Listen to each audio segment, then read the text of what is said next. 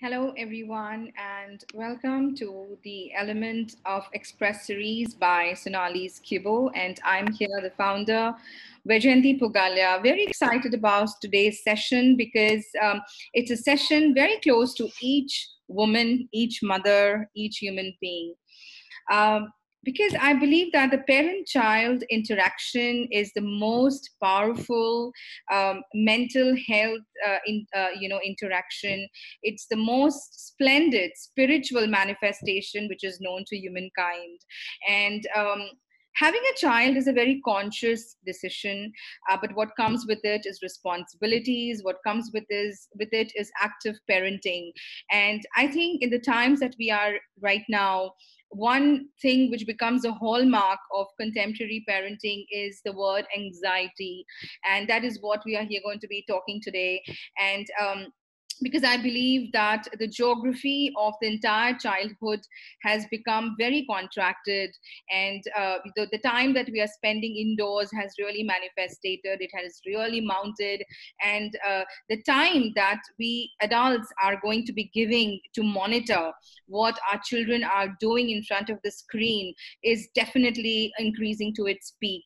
And to talk all about that, I have with me my very dear friend and an amazing person, Jasmin Kumar. Welcome, Jasmin, to my show. Vayjayanti, thank you for inviting me over.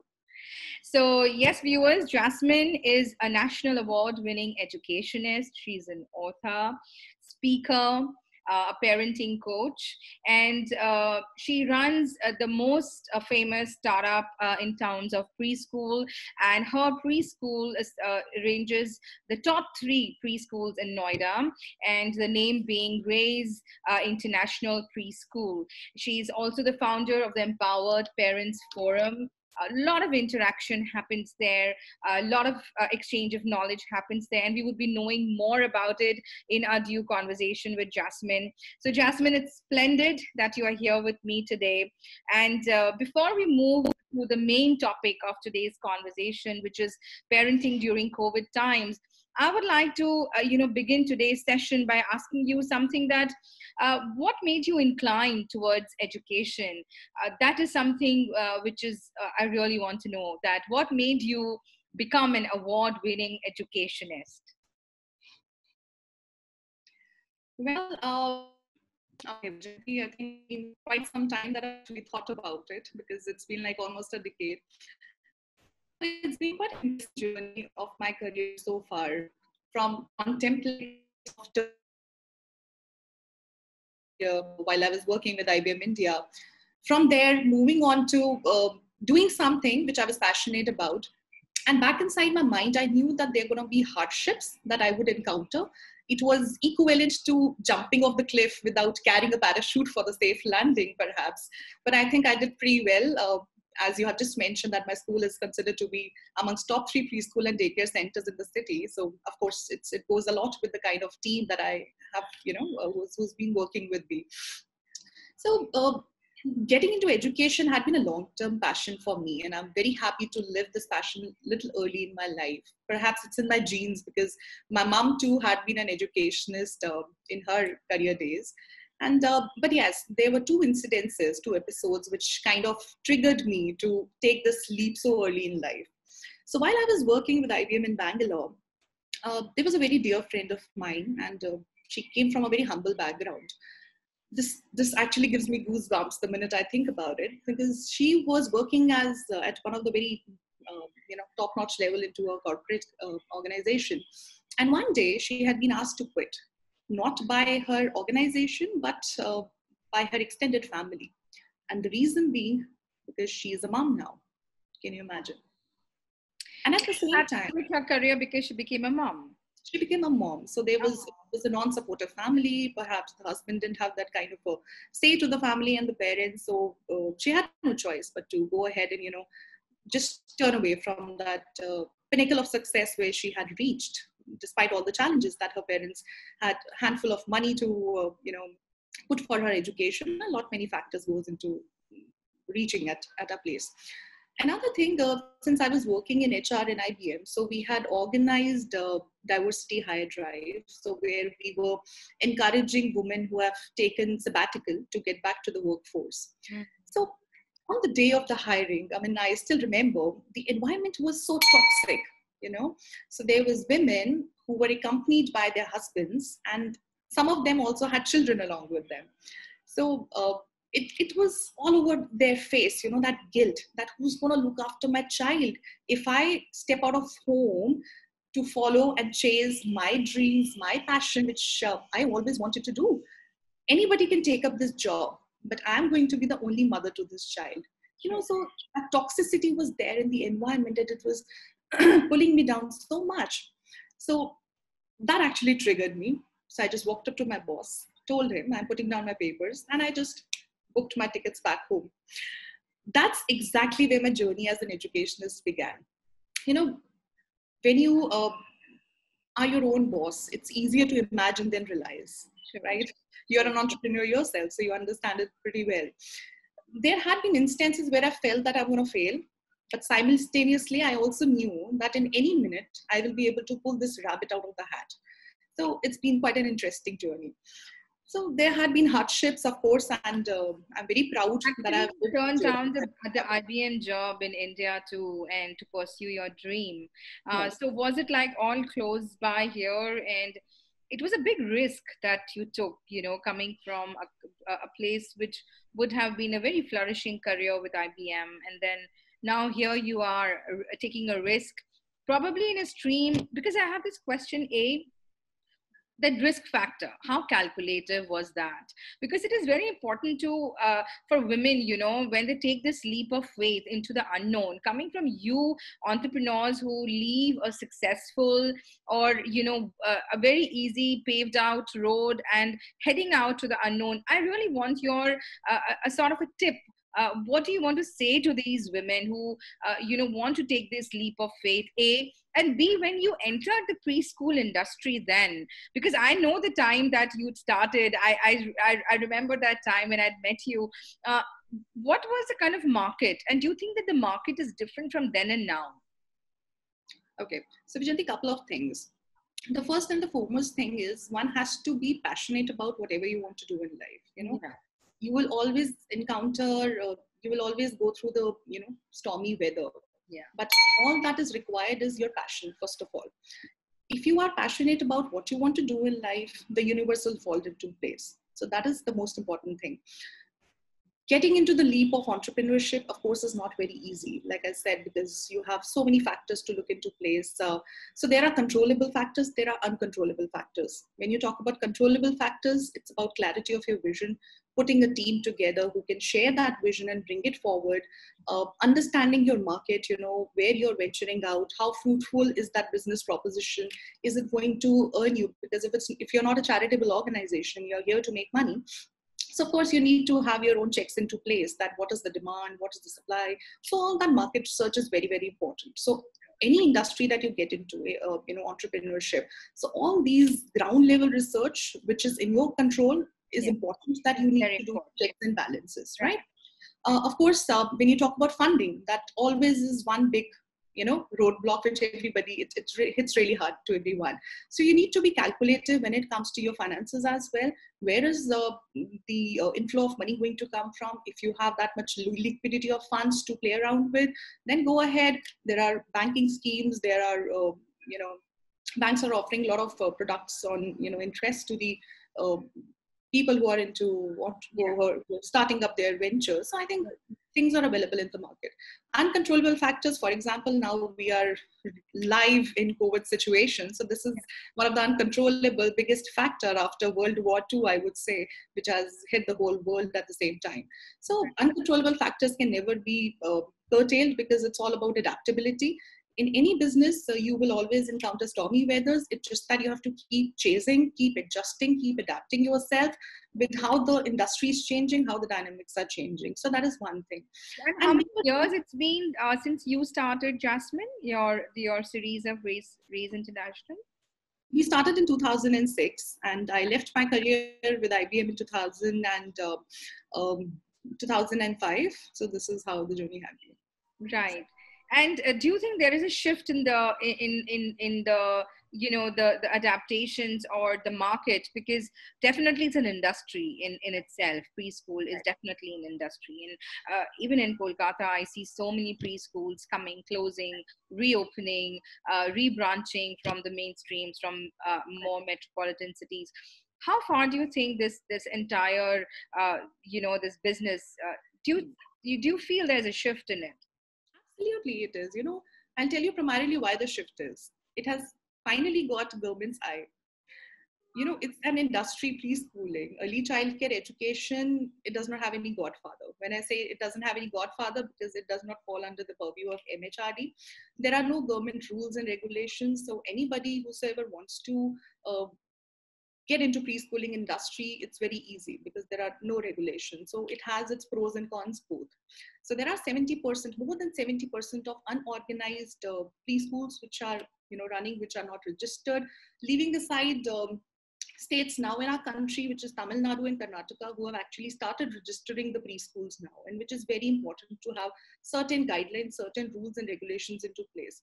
When I said it has caught government's attention, because now the investment that they're looking in India, that is definitely increasing when it comes to preschool industry.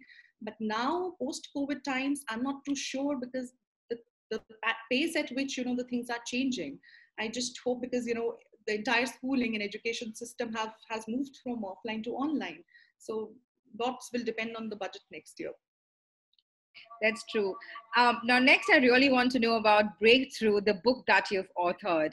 So, yes, I really want you to share your views on that, please. Okay, I have a copy of Breakthrough with me, so why don't we all get a sneak preview into it? So this is one of the proud possessions, Breakthrough. So this book has been co-authored by 17 dynamic women across the globe. And this we launched in 2018 at Women Economic Forum.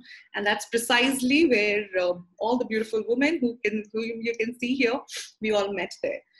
See, this is actually an example, a true example of when women join hands together, incredible things can happen. So this is actually a true example. I remember some of us, we met at Women Economic Forum. That's perhaps we also met, Vayjayanti, right? Small world it is. So we just kind of connected, we all had stories. We all had so much to talk about that, it's such strong stories, which, how did we bounce back? We all had achieved our breakthroughs into life. So how did we bounce back? What are our success stories? So we just thought that why don't we collaborate and, put together a book. And it gives me so much of immense pleasure, when people come back to me and tell me that, they actually treat this book as a Bible. It's like they can relate to so many stories, and it kind of encourages them every time when they happen to flip through the pages. So this is what the reality is. And the best part about this book is this is a not-for-profit initiative.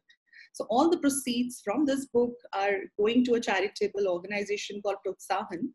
It's an India-based NGO. So they are working very extensively on giving education to the girl child. So I'm very happy that all the people who have contributed in terms of purchasing our books and going through them, and they have actually contributed a lot at a larger scale. So it's amazing. It's all about secrets of growth mindset, success stories of women, and yes, it's about that, from can I to I can.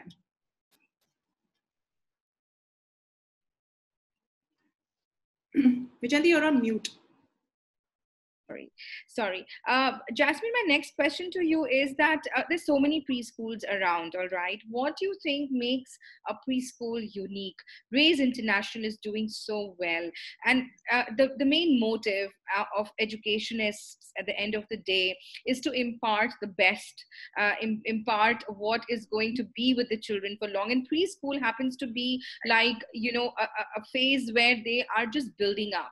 Because now the times are different, but yes, we can say that most of the time the children that they spend in the early days to much later years are in the school. So what do you think is the uniqueness which a preschool can come up with? Because there's something that very strikes me, because around my place there must be like 4 preschools.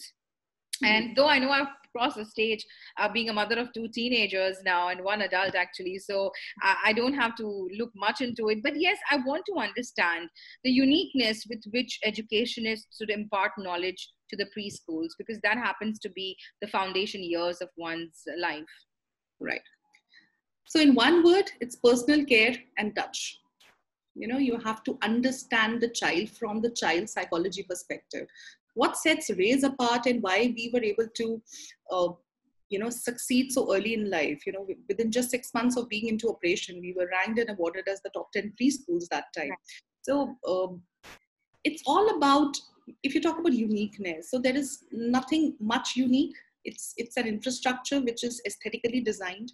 We have a beautiful team of people who are visionary. They understand. We have customized solutions which the parents would need. It's a service industry, because it's education plus we have a day and a night care center. So my vision was to empower women so that they can work guilt-free. They can step out of home. They don't have to think about their children. So we have our night center, which is open till 12 o'clock in the midnight, and which we are gradually post-COVID. Let's see how the situation goes. So we might extend the timings as well. And we are receiving a lot of, good response from the parents as well, because it is like an extended support arm for them.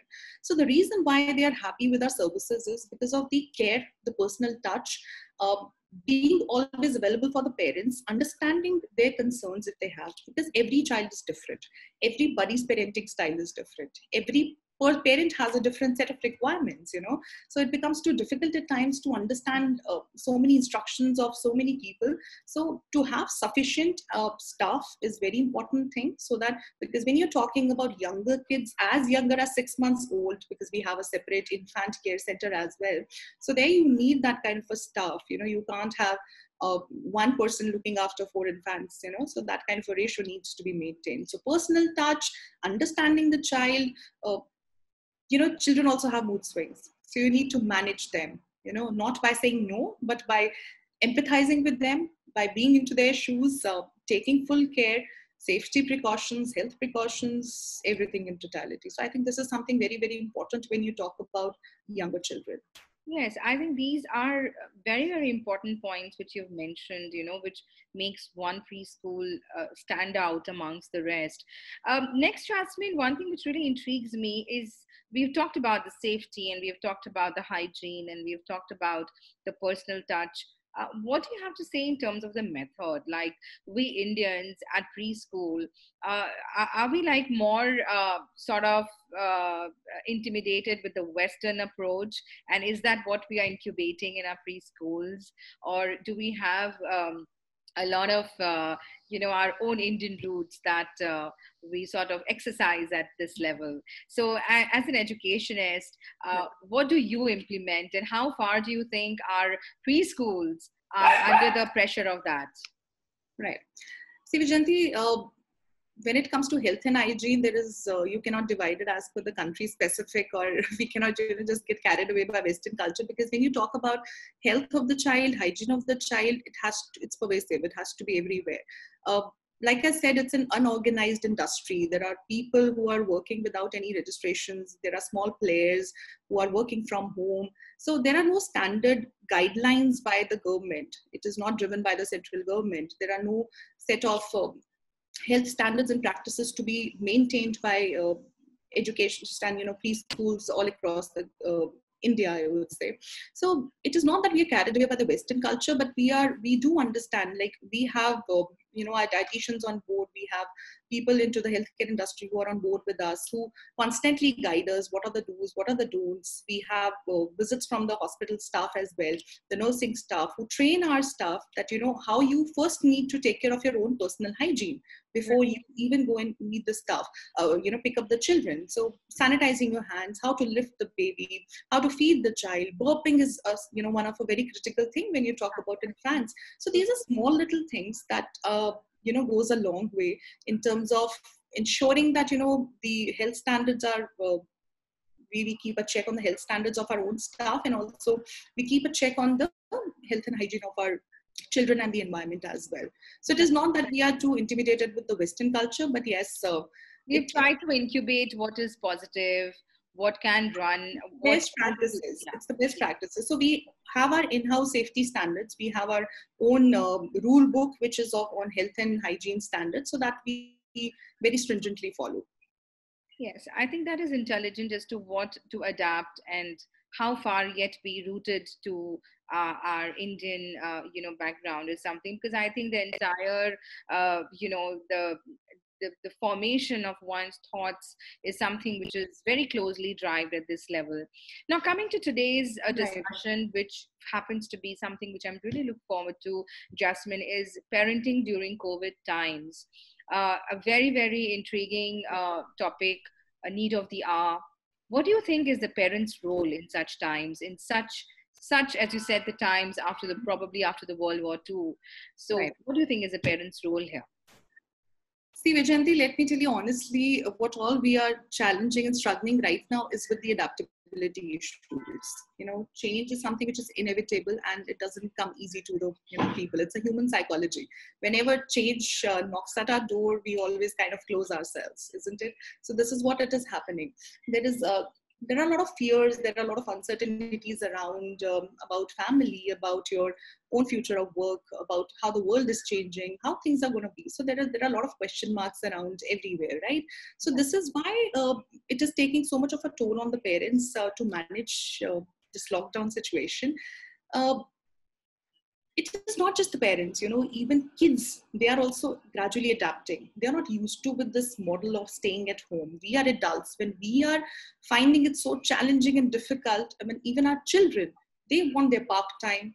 They want to go to the school. They want to meet their friends. They want to go to the birthday parties. They just don't want to have those Zoom lockdown parties anymore. So it is difficult to even make them understand that this is the new normal. Right. So it is a very critical situation. So first important thing which I want to suggest to the parents is that you need to first focus on your own self. Make yourself the number one priority. Stop putting your expectations onto your children and to the family members. First fill your own cup of happiness, because if your cup of happiness is empty, what will you give to your family, your relations, your children, and to everybody around, right? So this is the most important thing. Try to find ways in which you can calm yourself, relax yourself. If the societies or wherever you are living, if you are allowed to step out even for 20 minutes, 30 minutes, go for a quick run or a jog, or do some workout at home, breathing exercises, or even maybe a relaxing cup of tea can just kind of energize you and just, kind of compose you. Don't react to the children, because we get so frustrated all the time. For example, I've just finished cleaning and my children is just, spilling the toys everywhere. So it is going to just trigger the uh, emotions of the parent, and they end up reacting. They end up yelling, getting frustrated. And if you are a traditional parent, you might even end up spanking your children. So in this whole process, you might end up achieving what you are intending to achieve, but you will lose a very important thing. That is a moment to connect with your child. So, and another thing which I want to talk about is, Vayjayanti, we don't realize, I always tell my parents that stop parenting your children. So when I say stop parenting your children, how would you feel if your boss walks around in the house all the time? You would not like it, right? Nobody wants anybody to keep on giving advice all the time. Of course, it hurts the neck when you keep on looking up, isn't it? So stop giving advice to your children all the time. Try to be their buddy. Parenting is not about children. Parenting is about you. It's about your inner self. So you need to understand yourself before preaching to your children, before advising to them. It is difficult for them as well. They are also learning. They are also adapting. It is okay if they are reacting. It is okay if they are, not listening to you at times. So give them some space. It is you're not eventually raising a mini me of yours, right? So Right. this is something which I would definitely want parents to kindly be. It's like we get our frustrations to them, where we get hypered with our own mental frame, and we are trying to just drop it on to them, is something that at first step you're asking us to control. So Vayjayanti, it is not just dropping, so this dropping is actually a parental ego. Right. It's a parental ego which comes roaring in full velocity and ferocity. And all our desires from ourselves, all our wishes that we manifested and are unfulfilled, it comes onto our children, as an emotional baggage. The child loves his parents and he doesn't even know what is happening. So he would just blindly keep on following what the parents are asking them to do. But at the same time is also getting distant from his own authentic self. And then you have a teenager who's confused, who doesn't know what needs to be done, and you cannot connect with your teenager. You feel that my child has become arrogant now, and my teenager wants to be alone, he doesn't want to socialize. So this is where we at the foundation level get this thing incorrect. So parents, do watch out for it. And what do you have to say in such times? How can we can be more constructive and more mindful in our approach towards the children? Because yes, you did say that we need to watch ourselves first. We need to take care of ourselves first. We need to be calm first. But then what about the second step of now the interaction bit with the children, where we need to be super calm with them now and we need to be more constructive with them? So how do we handle that? See, whenever we want to get any job done by anyone, it's important that you first build a connection, whether it's your friend, whether it's your employee, whether anybody, you need to have that kind of a connect. So same dynamics works even with a parent and a child relationship. If you want your children to listen to you, if you want your children to, follow and the instructions, the way you are acting as a guide to them, you must connect with them first. So how do you connect with them constructively? Now, lockdown is kind of a blessing, it's the other side of the coin, I would say. We have always cribbed about not having sufficient time with us, but now we have all time in the world. At least spend daily basis, minimum 20 minutes with your children. When I say 20 minutes, that should be a gadget-free time. No mobile phones. That dinner can be cooked after 20 minutes. That phone call can be answered after 20 minutes. That email can be sent after 20 minutes. So it's a 20 minutes undivided attention where you are gadget-free, where you let the child decide how he or she would want to spend those 20 minutes with you. So whether it's Lego play, whether it's story, whether it's even watching something on television, whatever the child wants to do, because then the child feels wanted, feels important, and the child also feels that yes, I'm a valuable part of the society, this family. So my family, my father, my mother, they want to spend time with me because they love me, So to feel this feeling is very important as the base to get that kind of a connection made. So to begin with, spend minimum 20 minutes. If you are a parent of an infant, you can, try to sing some lullabies to them, make some funny facial expressions. So infants love doing that. If you are a parent of a toddler, you can play some blocks with them, Lego play, do some story. If you don't have sufficient storybooks at home, you can create your own funny stories. You can become the Ghoda Billy, whatever you want to do. And it's fun to actually do and imitate things like this with our children. And if you are a parent of... It's an add-on of these times, where we never got this time to do with our children and now we can. So yes, please go on, Jasmin, because to hear about it, it's anyway so beautiful. Yes, please go on. And if you talk about the parents having teenagers, my son is speaking from there. Hi, just give me 10 minutes, I'll be back. Okay.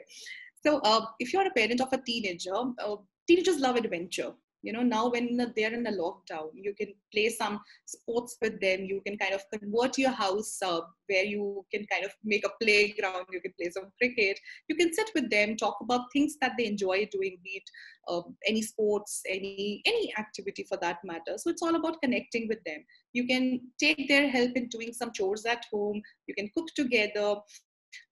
You can give them some work which makes them feel more responsible. When you are a parent of a teenager, they love getting responsibility. You can even try to, tell them that why don't we sit together and put the budget of this entire month of our house.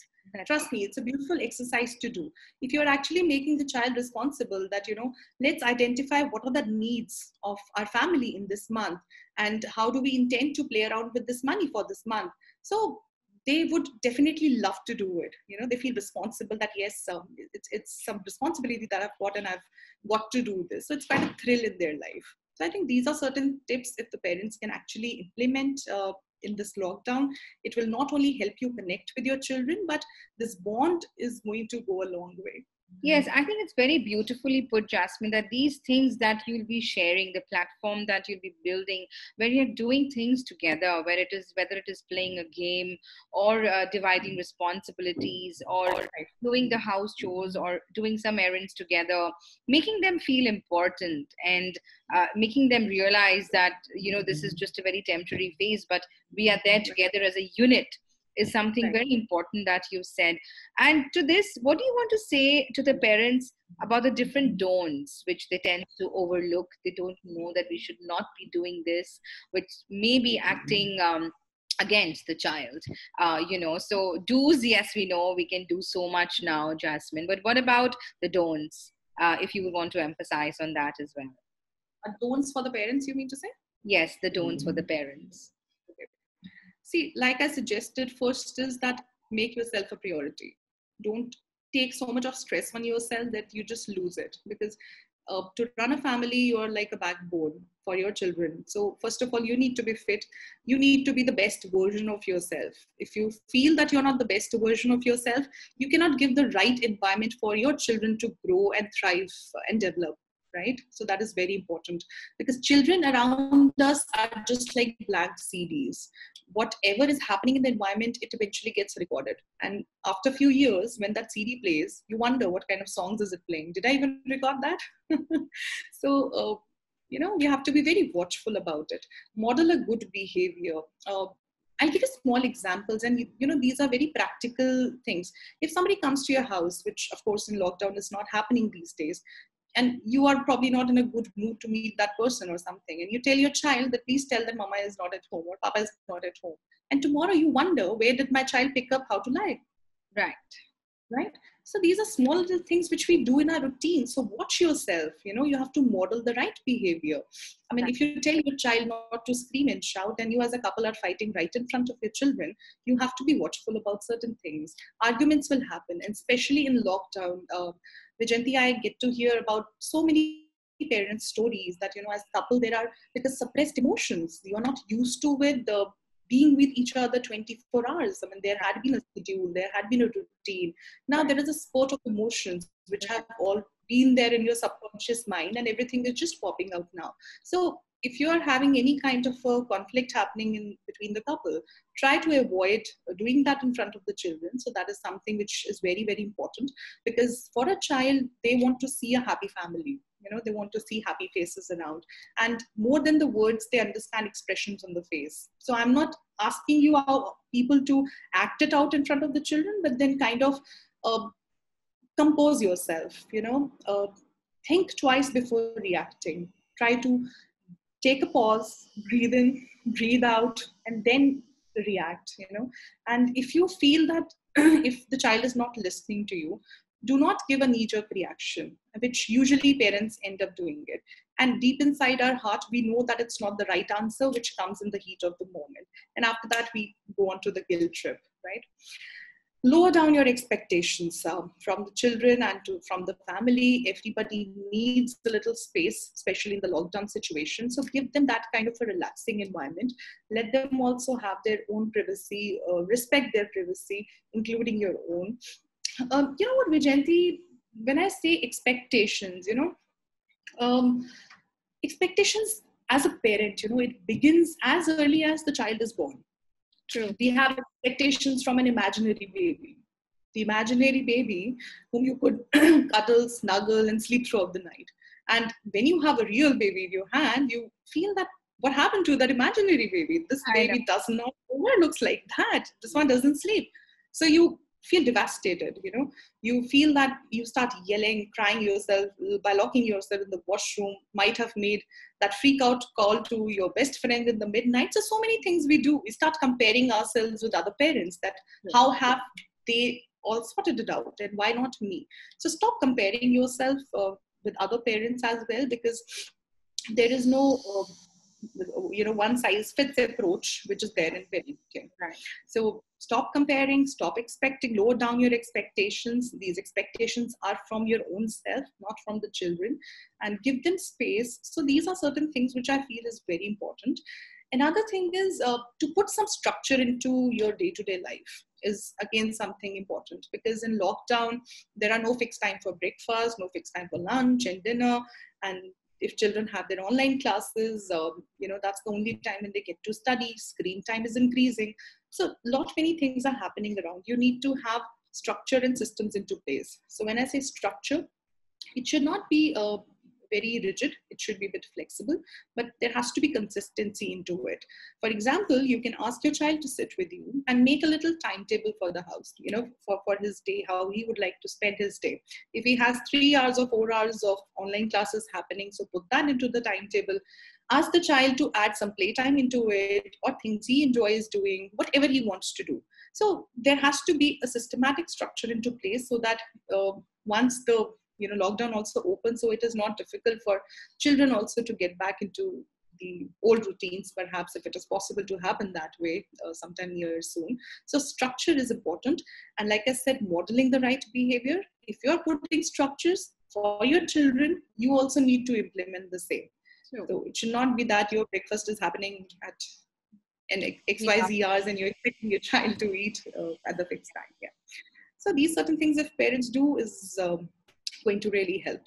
Well, one thing that really shakes me up, and this I myself felt with my daughter, when she started her online classes just lately, that is the number of hours which has increased in front of the screen.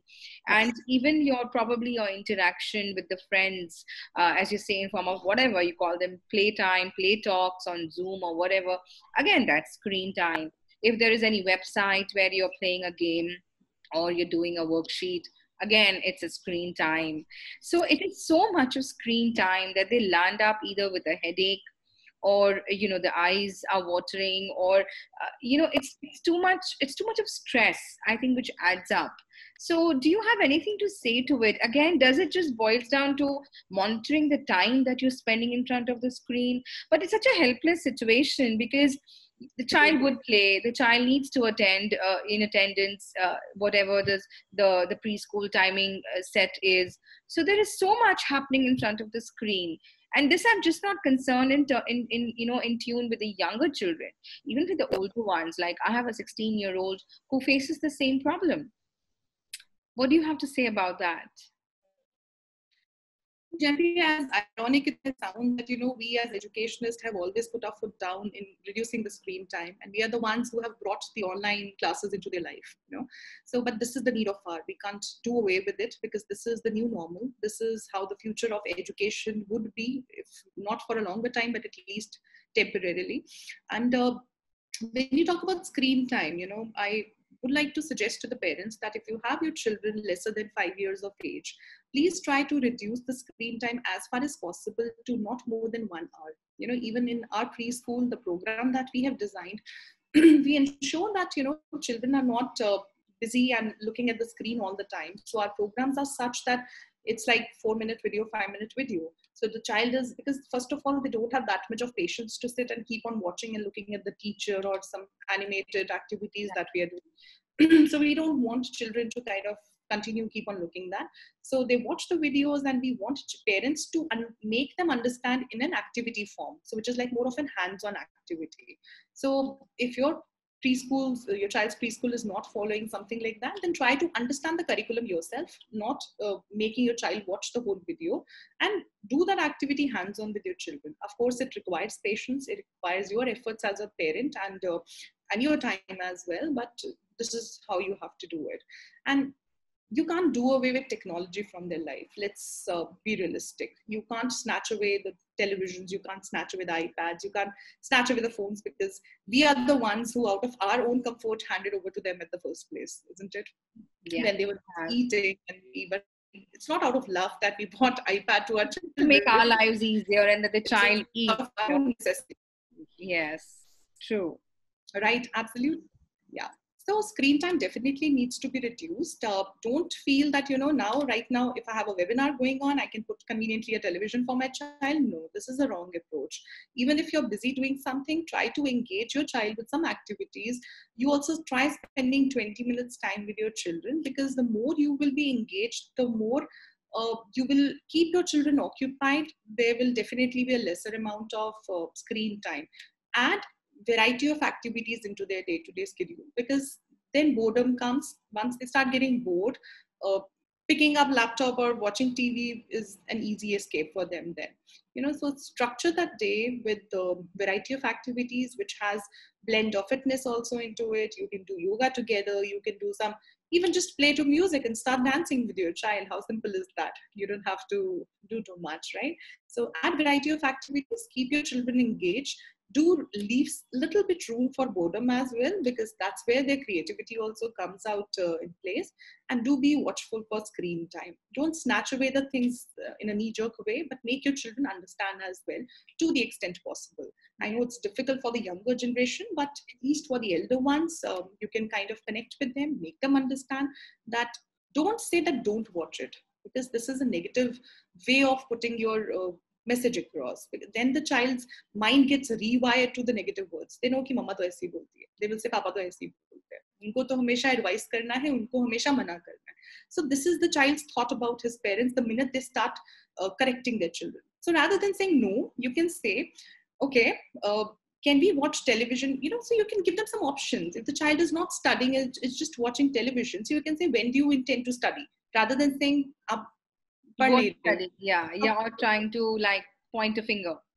Exactly. So rather than always acting like a dominant parent, it's better that you try connecting with your children, give them some option, respect their choices as well, because then they always feel that whatever I do, I'm never valued.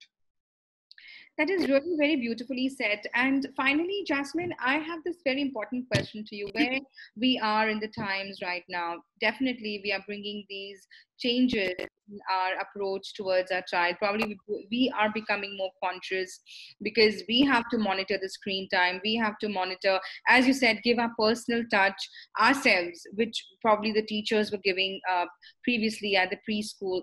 But we are in this pandemic, which has left us so much of uncertainty around. And maybe this is here to stay for some time, and there's so much of anxiousness which is being developed. What do you have to say to the future of the teaching, that a lot of parents probably must be thinking that this is a very temporary phase, which is right, but at the same time, the importance of adapting and taking the lessons, taking the activities seriously, because maybe this situation is here even after the lockdown is open. Maybe this situation is practiced more by the government, especially for the younger children, that they can run the curriculums from home. So how important do you think this is for the parents to understand? And secondly, where as an educationist do you see the future in it, for the betterment of the child, as in virtual teaching and definitely in-person teaching? Right. Vayjayanti, who would have imagined to run a preschool without having a personal touch? Especially for the little children, it's so important for them to be present in the environment, for them to connect with the teacher.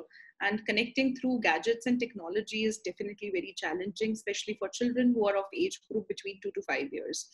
But necessity is the need of our, as we say. Within just a week's time and overnight, I'm so proud of this entire fraternity of educationists in our country, and in fact worldwide for that matter, that in just no time we have put together systems into place where we can ensure that there is continued learning happening for children, because this is what this profession is all about. It's all about the noble profession, I would say. So it's important that we kind of see, this is here to stay. This is here to stay. It is the education is changing at a very, very faster pace, and through technology, of course, the what do you call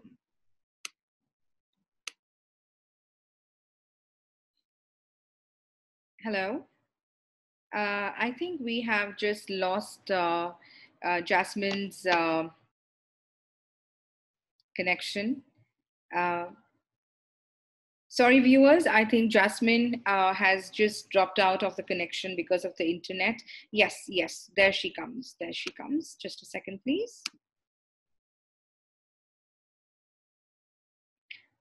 Jasmine will be just connecting back on. I'm so sorry, I just lost the Oh, connection. no, it's perfectly fine. And we are definitely used to this now because this comes with a package of being technology savvy. Jasmine, are you there? Absolutely, right. So Yeah. like I was talking, can you hear me? Yes, yes, I can. Please go on. So I was coming back to the question. We were discussing that how this time is here to stay and how the parents need to adapt to this. And as an educationist, your views on how far it's going to be productive for the children. So yes, Jasmine, please go on.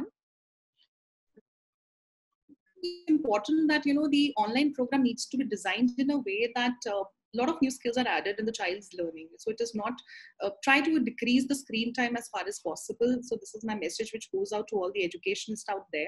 If your school is designing the online curriculum, try to reduce the screen time as far as possible.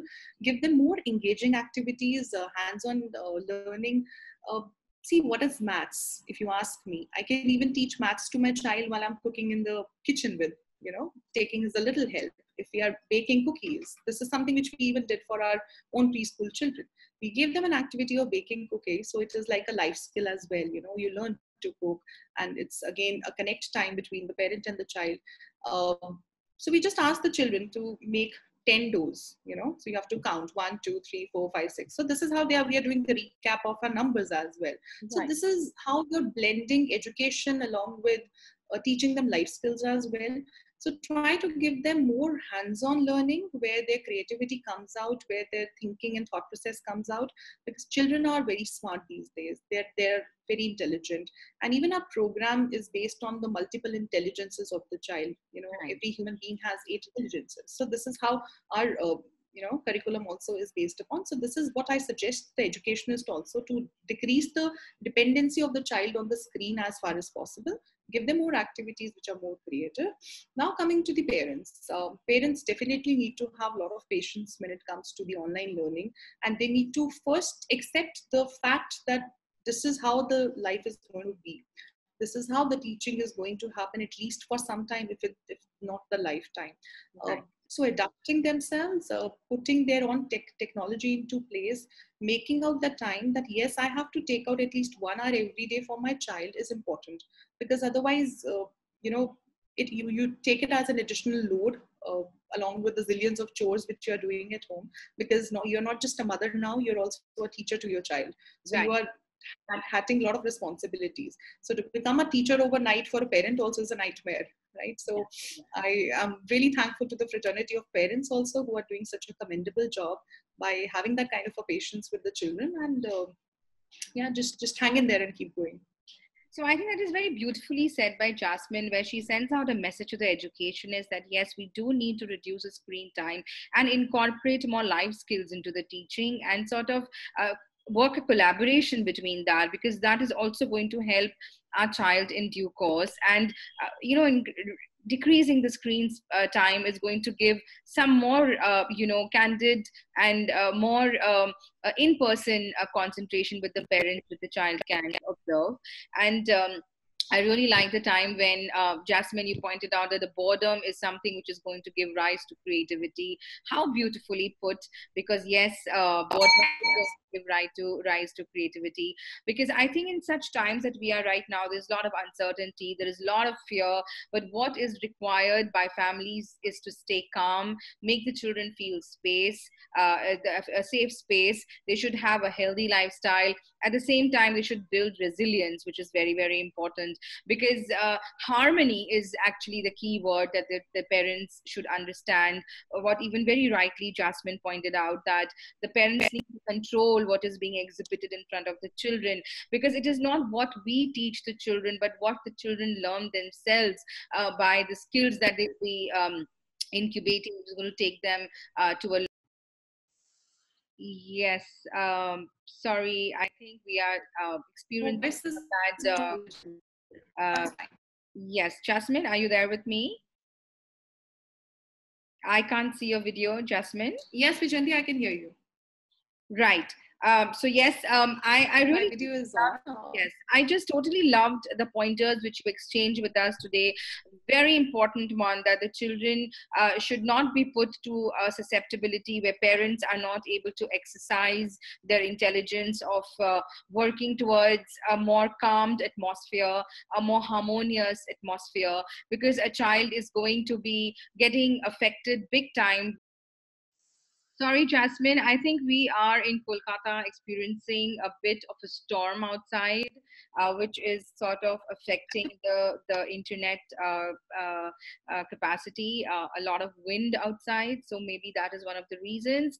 But to my viewers, I would want to say that today's session was very interesting with Jasmine. She's been able to share a lot of insights about parenting, and I'll be sharing the recorded version of today's our interaction on my page. So if you want to go back and hear the tips that Jasmine has shared with all of us, please do so, because as I said, it is not what we teach our children, but what we teach them to do for themselves. Learning through their own, understanding is what is going to get them to a long, long way of success. So thank you, Jasmine, for being with me today. Because yes, I'm sure the parents learned a lot of thoughts which will help them to develop that connection between the child and the parent more stronger. A lot of to do activities which they can to make this bond stronger. And yes, I'm sure they'll be visiting our conversation back again on my page to hear the different tips that you've given to them. So thank you, Jasmine, once again for being with me today. Thank you so much for having me here. Thank you. God bless. Thank you, dear. Thank you. Bye bye.